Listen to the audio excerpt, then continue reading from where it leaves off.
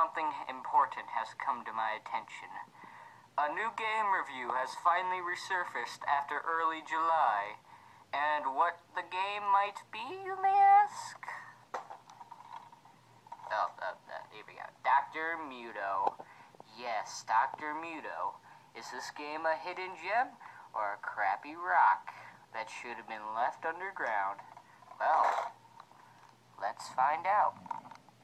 Now, Dr. Muto begins with a kind of interesting doctor sleeping, remembering his, past and doing that weird sleeping thing. You know, all the great memories of burning down a science fair. But, since we only got like 8 minutes, let's, kind of skip ahead to the main story. So then, after all those, happy childhood memories, the news comes on to talk about Dr. Muto's latest device that he's made to, benefit the planet. But apparently, what actually happens is, the planet, well, it gets screwed over, and, why don't I show you the video clip to show you, what actually happened. End of the energy crisis. 5, 4, 3, 2, 1. Is that it? Yikes!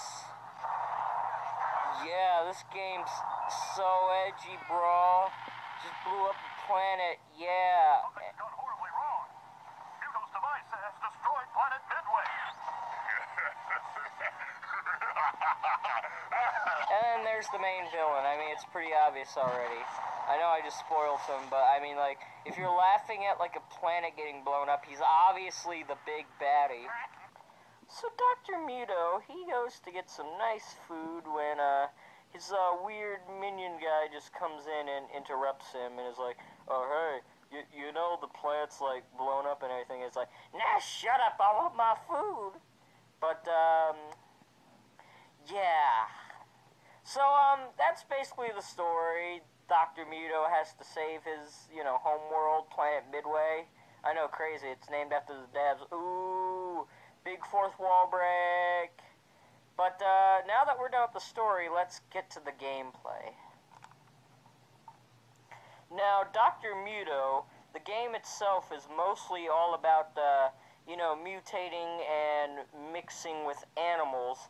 And I thought that was a pretty cool concept. It mixed platforming with the whole mutation thing, and, it was proceeded pretty good, but it's pretty annoying with the fact that, you gotta make sure to get all the critters, because what if you don't get all the critters and you get to, like, a zone where you need that mutant, then you're screwed over, So, it's kind of a sucky thing to happen, but that's just a minor nitpick. That shouldn't ruin the entire game.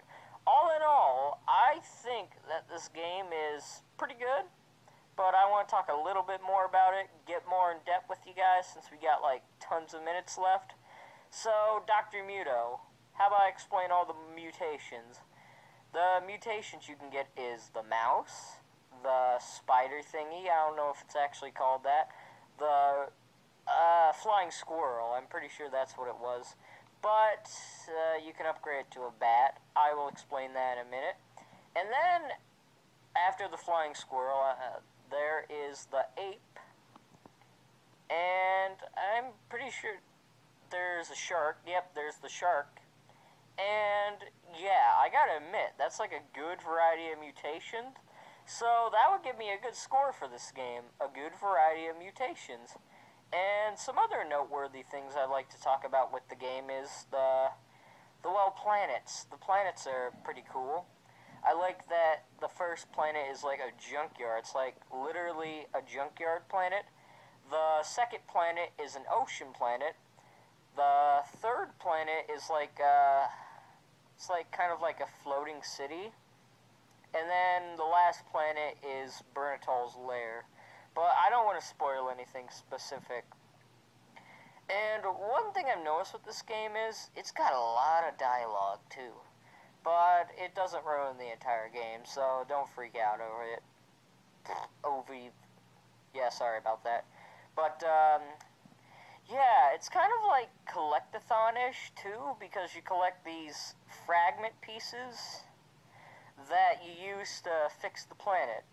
So, yeah, it's a pretty good game all in all. So, what's my opinion on this game for a score?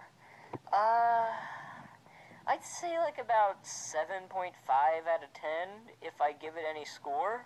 I think it's a really good game, and you know, if you got a PS2 or an Xbox or a GameCube or an old PS3 or an Xbox 360, or you get my point, a Wii and crap, then check out this game if it's cheap on eBay.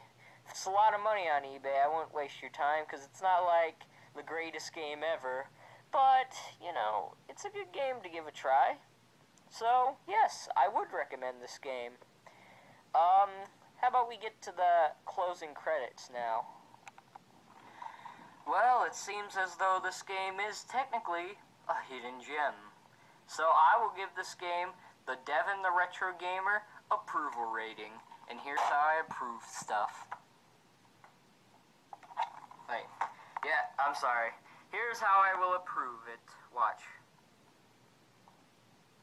You're my bro, yo. You're my bro pile now. Yep. I'll make sure to put it in the pile of games that's not perfect, but it's good, you know.